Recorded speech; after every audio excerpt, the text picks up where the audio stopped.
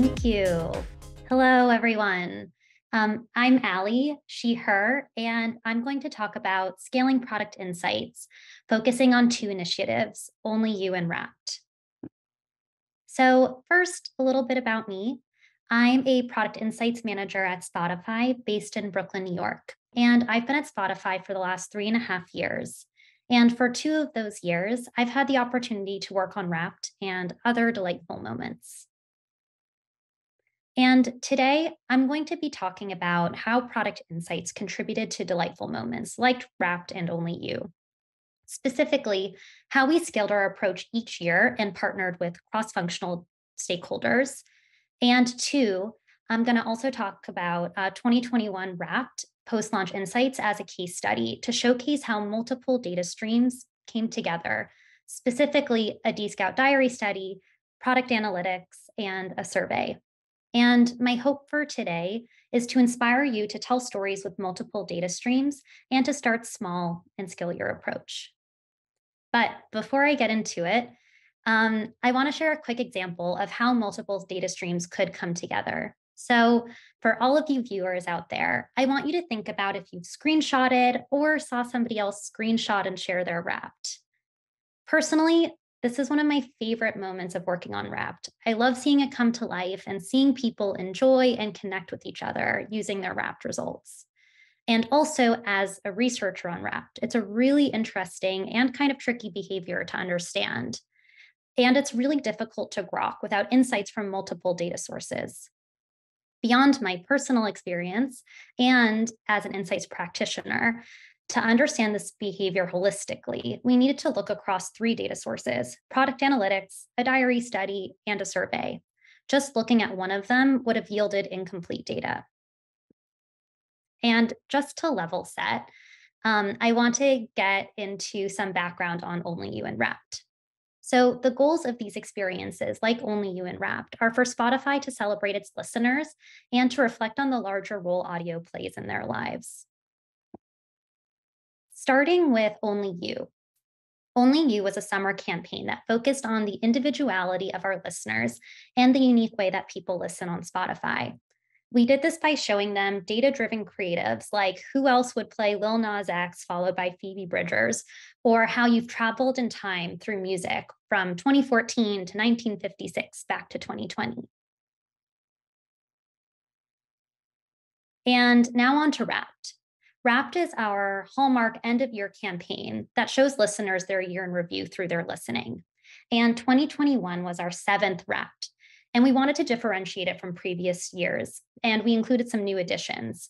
So, in addition to your top artists and songs and podcasts, 2021 introduced several new features, including your listening as a movie, your audio aura, which showed how your listening was wistful or bold or confident, and also 2021 Wrapped Blend.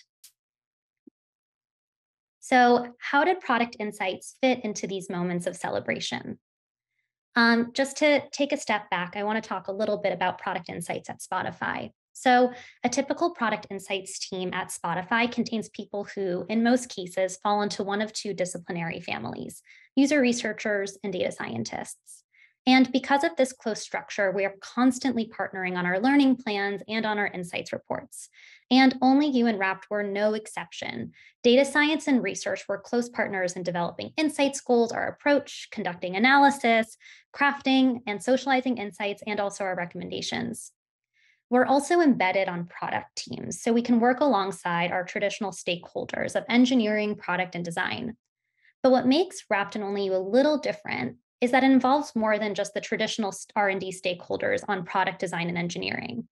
Wrapped and Only You require a Herculean effort across many functions across Spotify, to name a few: brand and creative and marketing.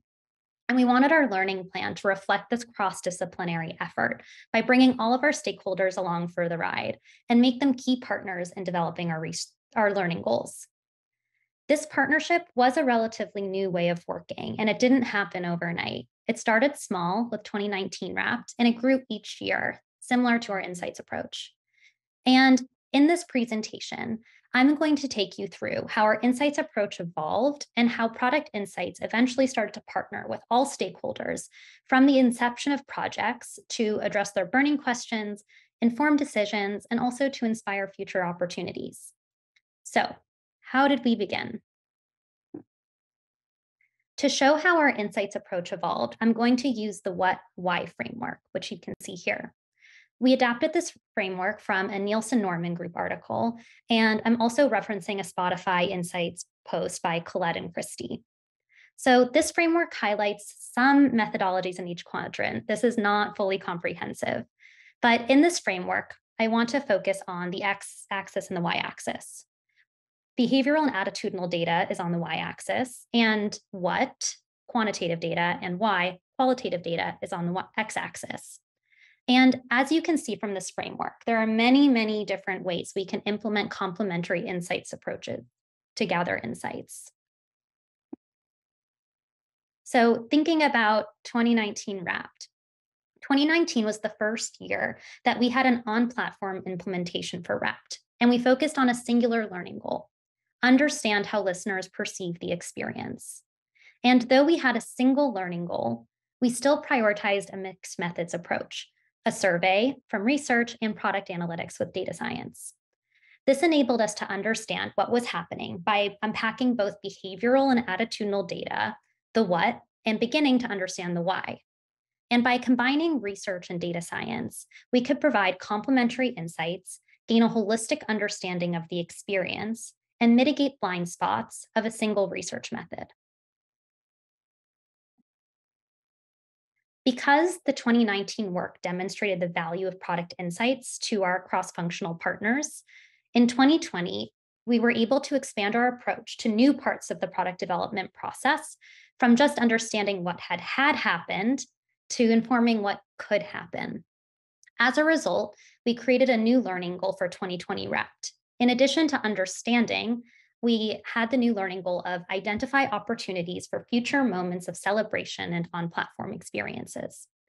We addressed this learning goal through a foundational study using user interviews. This enabled us to inform future opportunities for Wrapped and beyond. 6 months later, we had a totally new campaign, Only You. Because of our trusted relationships with partners, we became more involved than ever, and we got involved even earlier and more meaningfully to meet our newer learning goal: inform product and design development.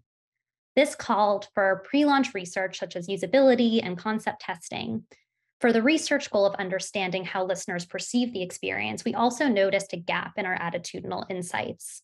So we introduced 2 new methods to our toolbox: a diary study and in-depth interviews to understand how these campaigns fit into people's lives and how they learn about them once we launch. To start to understand via diary study, we just launched in 1 market to pilot our approach. Through Only You, we showed how contextual data on Dscout and capturing that moment of awareness was a really powerful insight. So we did it again for Wrapped in 2021. And this time, we wanted to glean insights from 4 markets to gain a global perspective and understand any key differences.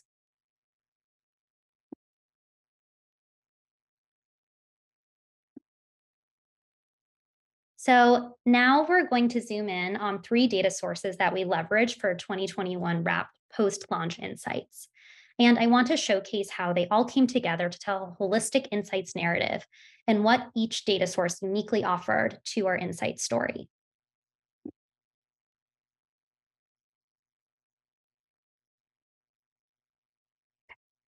To gather post-launch learnings, we had 3 key data sources: product analytics, a survey, and a diary study. The overall learning goals were to understand how listeners perceived the experience and to also identify future opportunities. These were the 3 methods we selected because they offered complementary data: qual, quant, attitudinal, and behavioral. And these were data sources that we launched simultaneously, and this was our largest data collection yet. Though I'm focusing on the post-launch data streams, our insights report also leveraged previous research from 2020 Wrapped and previous years, Only You, and various other insights reports across Spotify to answer our key research questions. To start off, we leveraged product analytics. And analytics allowed us to understand what was happening on the Spotify platform. As an aggregate, we focused on who was engaging with the experience, how they engaged with it, what they did on platform, and also who wasn't engaging with it.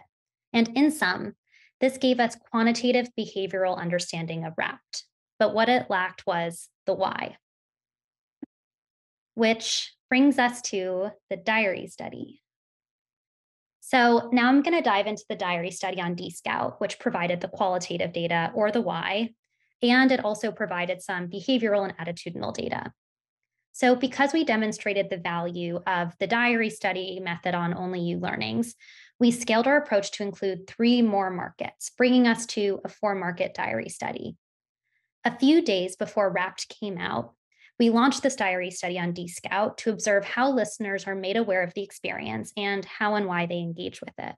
We started by getting a baseline of their experience on Spotify and their perception of the app. The questions we used to understand this were open ends about their favorite and least favorite things, video expressing how Spotify fits into their lives, and open ends about Spotify perception. We also wanted to observe how they are made aware of Wrapped. And to understand this, we asked them to check in and diary if they noticed anything out of the ordinary, and then to share what that thing was. Some questions we used here to get at this were close ends about what they did in the app, and then asked them to screenshot a photo of an interesting experience they had on the app.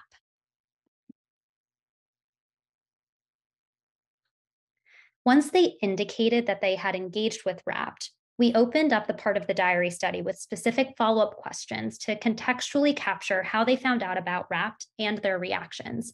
To do this, we had close ends about how they found out about Wrapped, and we asked them to record themselves going through the experience, asking them to speak aloud.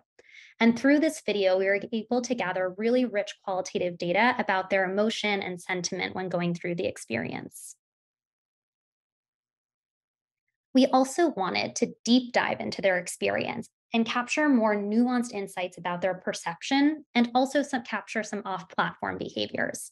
And we did this through close ends and open ends about their off platform behaviors, close ends, screenshots, and open ends to capture their sentiment, and close ends and open ends about their hopes for the future. This helped us add even more nuance to our understanding and also to identify future opportunities.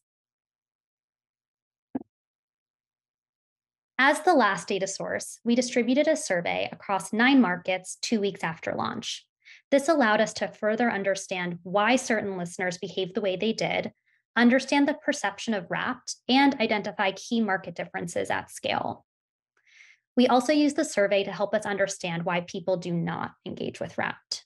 So, in sum, the survey provided quantitative and attitudinal data at scale. So, post launch, we had a lot of data to work with, and each of these sources offered invaluable parts of the insights narrative and answering our key questions. Through these data streams, we were able to glean quantitative, qualitative, behavioral, and attitudinal data representing nearly every quadrant of the what why framework and a key piece of the insights puzzle. To analyze this data, our approach was simple. Ensure we stayed focused on the key questions.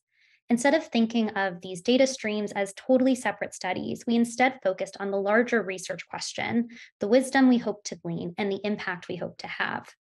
We also partnered really closely with folks across insights and our stakeholders to ensure we stayed focused on answering the questions that mattered most. So, to wrap up, I want to share some of my key learnings when working with multiple data streams. The first learning is to ground your analysis in key questions and your desired impact. If you're working with a lot of data and you get overwhelmed, just look back at your key questions and think about the influence you hope to have. This will help you have a bird's eye view of the data, sift through what matters most, and remain focused on the desired impact of your work. The second learning is to expand who can ask research questions and to partner with your stakeholders early. Products can have many stakeholders, and look beyond the traditional ones and bring them on as early and often. This will allow you to unlock influence beyond understanding how something performed in the past and to inform future direction.